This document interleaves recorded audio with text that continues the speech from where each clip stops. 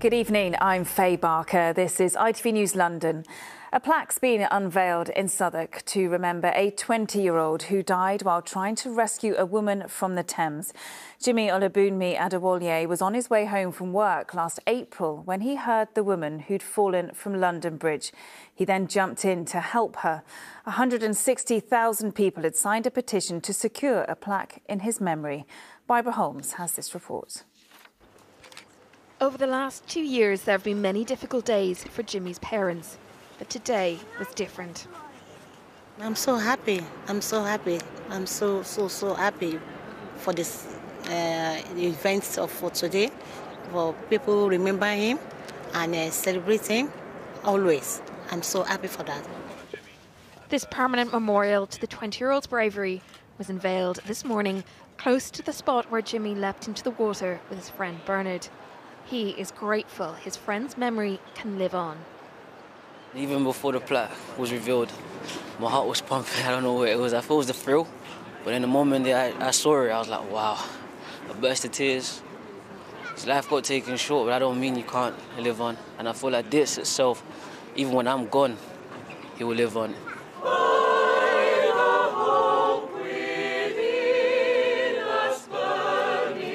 In the shadow of Southwark Cathedral, political, civil and religious leaders from across London came together to commemorate Jimmy's heroism.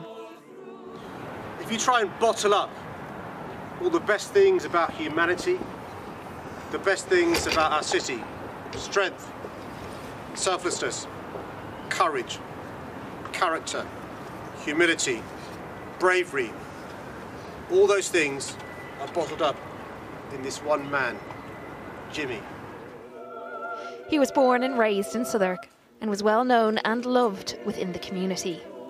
Whenever I walk around, if I'm speaking to young people especially, they always, if I say follow Jimmy, they, oh yeah, follow Jimmy, we know him. Oh, we knew him because he did this and he helped this person, he did this. And I think for the community, it means a lot. While today's flowers will fade, this plaque will make sure Jimmy's memory lives on. Barbara Holmes, ITV News, Southwark. There was a moderate air pollution warning across London today. Still air and foggy conditions meant pollution was trapped and unable to disperse. Well, over the next few days, people are being asked to avoid unnecessary car journeys to help keep pollution levels lower. The Mayor of London says he's doing everything in his power to tackle toxic air in the capital, including his controversial plans to expand the ultra-low emission zone. Chinese New Year celebrations have taken place in London to welcome in the Year of the Rabbit. The celebrations, held in Chinatown, are thought to be the biggest outside of Asia. It's the first time since 2020 that it's been able to go ahead here after coronavirus meant it was cancelled for 2 years. Now let's take a look at today's sport.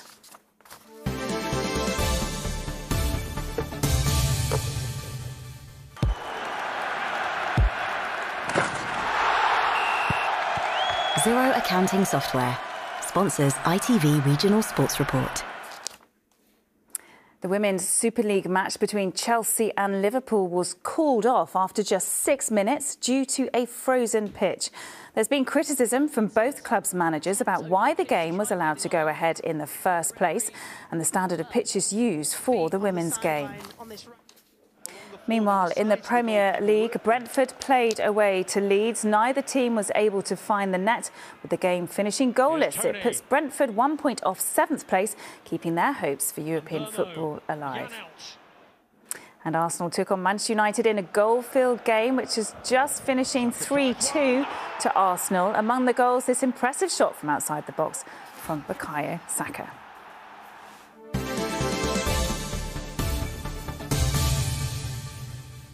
Now for the weather, here's James Wright.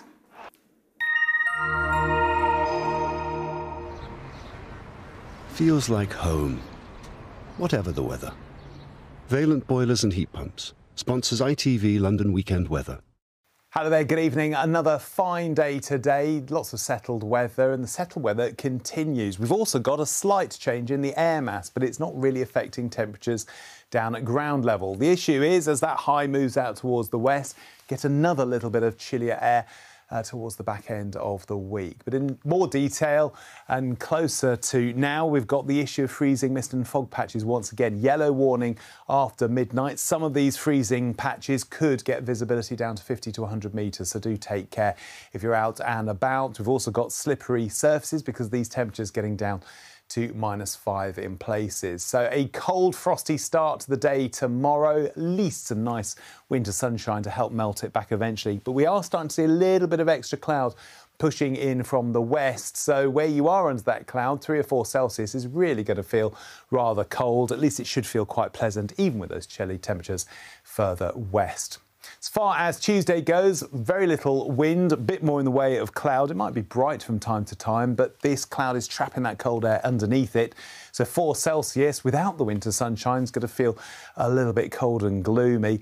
Then as we start to move through to the middle part of the week, temperatures starting to rise, but a cold front will push down with it. Maybe a bit of drizzle on that. So back to cooler weather once again on Thursday. Valent sponsors ITV London Weekend Weather. Finally, Line of Duty fans got a surprise last night when Adrian Dunbar sang at a jazz bar in Covent Garden.